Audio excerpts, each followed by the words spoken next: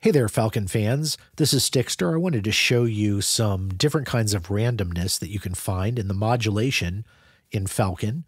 You can use all sorts of different random modulators to cause your sounds to grow, be a little bit chaotic, a little bit unpredictable, give them a more kind of organic sound. I'm going to show this to you on the basis of pitch because that's very easy to hear and very easy to tell what's going on. To start with, I'm going to show you a technique that I often use with my patches, which is just to cause some randomness in pitch that is a little bit like an oscillator drift. And there are many ways to do this. The first one that I'm going to show you is actually using an LFO, and we're going to use one of the chaos functions. So I'm going to go to this LFO. I'm going to use one of the chaos functions. There are two different ones here. There's a Rössler function and a Lorentz function. And all you need to know about these basically is that there are two different kinds of mathematical functions that cause results that are unpredictable or that don't repeat. Now, one of these is the Rössler function. And what you're going to see about this is you can tell what's going to happen over time is it's going to modulate very little, and then the modulation is going to become wider. It's going to close down, and then it's going to get wider again. And how that works will change with the phase. Now, the phase that you use here actually inject some different values into the equation, and so it makes the function act differently as you change it. So in this case, the loop of the function is going to start narrow, become wide, become moderate, then back to wide, then back to moderate before it loops around. And if we change it again, you're going to find that it starts out narrow, becomes very wide, doesn't close down a lot, stays pretty wide before it goes back to narrow again. So you can use this phase to change the nature of that function, however you like to do. And of course, the frequency will change how long it takes for your modulation to happen over the course of the note being held out or whatever you're applying this to. I actually like to use the Lorentz function more than the Rössler one. And as you apply this, you'll see that the phase, again, changes the nature of the function. And as you change that phase, you'll see that at certain points, the function actually flips on its head a bit. And so you can get some very different results depending on how you decide to set that beginning phase. I'm just going to turn this back to 0 for now, and I'm going to show you how this sounds when we apply it to pitch.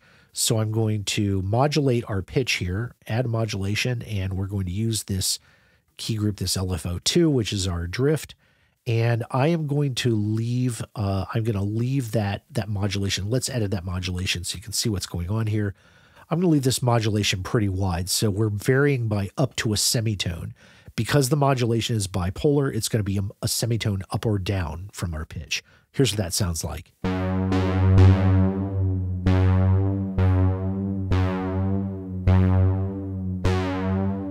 And you'll notice that each time I hit the note, because we are re-triggering, if you notice our trigger mode is re-trigger, every time I hit a note, you're getting essentially the same kind of modulation. Now, if you don't like that, what you can do is actually change this to no re-trigger.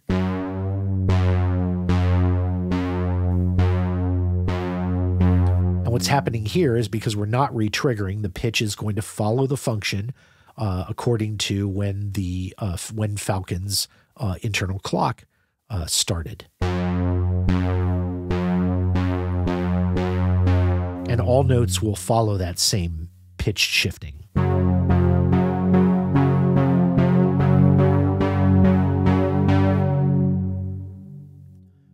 All right, so that gives you kind of a good idea of how that's going to work. A way that I often like to change the way that I'm doing drift or pitch oscillation is I will often use, instead of a chaos oscillator, I'll use a sample and hold oscillator. And if I were to leave this as is, I'm going to turn up the frequency a little bit so that you can hear what's going on a little bit more easily.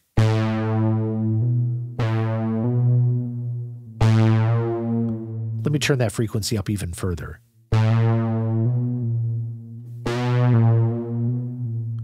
I'm hitting one note there, but you can hear the stair step in the pitch that's happening, right?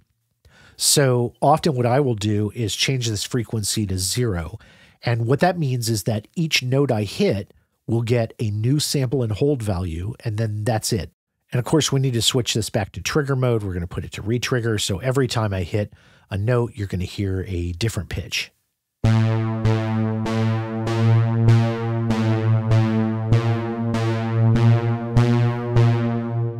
All right, so now you're hearing hopefully quite a bit of variance there. If I play a chord, of course, at this amount of depth and pitch modulation, it's probably going to sound terrible. Sure enough, sounds terrible. So what I can do is I could adjust either the modulation that I'm applying here. I could go to the pitch, I could edit the modulation and change the amount of modulation that's being applied down to a very low amount. What I find is that because this slider is very finicky, what I'll do is I'll set it to something, fairly wide, 20, 22 cents, 24 cents, something like that. And then I'll change the depth here down to, let's say, 25 or 30 cents, or 30%, excuse me. Now then, when I play that chord, basically in tune, but it's subtly different each time. Each note in that chord is up or down, maybe 6 or 7 cents from what it should be. It's going to come up somewhere within that range. And so it gives you a little bit more of an organic feel. I've covered this in another video that you can see at more length. I'll post a link here if you'd like to check that out. But for now, let's look at another type of randomness oscillator which we can use, which is the drunk oscillator. So I'm going to change this to a drunk oscillator. Let's see what's happening with our pitch. It is still being modulated by this oscillator. I'm going to change this up to a semitone or so. That way you'll be able to hear what's happening. And in fact, I'm going to actually change this modulation quite a bit here. Let's move this up to like many semitones. Now you're going to be able to actually see what happens as I hit a key. All right. You're hearing a very different value. I'm going to note here that the trigger mode is right now retrigger. I'm going to change this to no retrigger. And if you watch this little pip here, you can see what's happening while this note is on. Now the bandwidth here is going to affect how widely this modulation is going to happen. So if I turn that bandwidth up, you can see that note is wandering all over the place.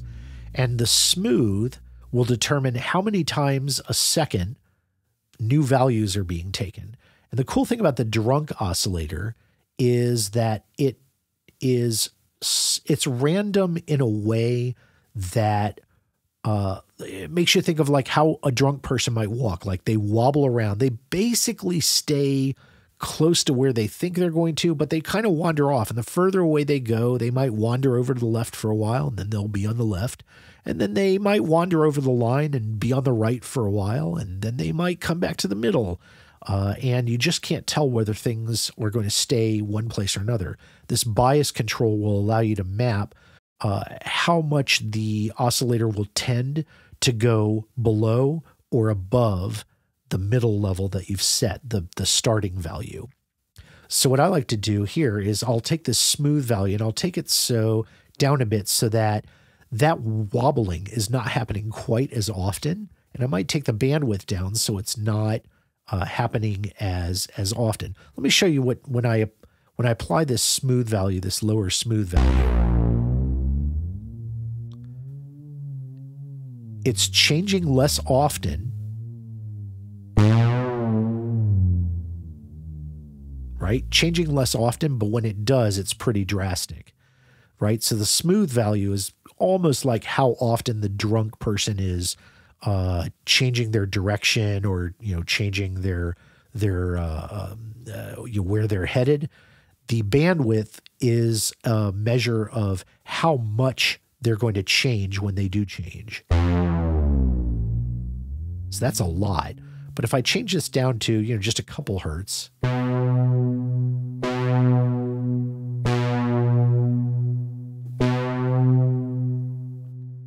yeah, not quite as drastic.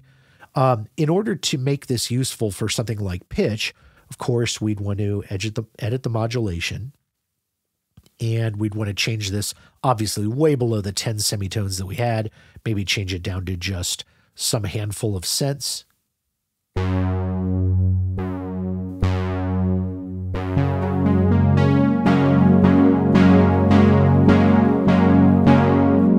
And that's a great way to hear the master tuning on a synth go in and out as we play. All right, so those are 3 different kinds of randomness that you can apply. And of course, you can do this for anything other than pitch. I'm going to show you some uses for this in a future video where I am going to set up a beautiful kind of ambient evolving pad that you can use for your space ambient or your other kind of more moody compositions. I'll show you that in another video. And until then, I hope you have a lot of fun with Falcon, and I'll see you next time.